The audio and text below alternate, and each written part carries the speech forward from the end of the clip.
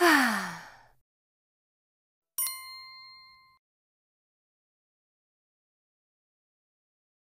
wasn't much more than a fishing village in China.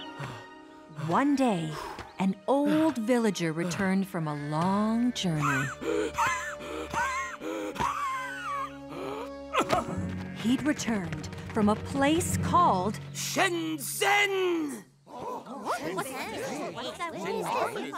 It's beyond those hills, a primitive place where cruel and barbaric people do cruel and barbaric things to one another!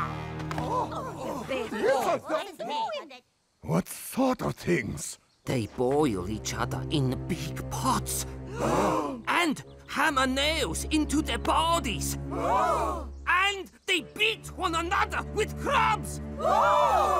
And they eat worms! Ew! I know.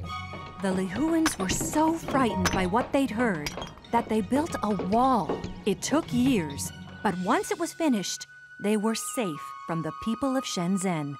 The children of Lihu were taught never to go beyond the wall, or the people of Shenzhen might catch them.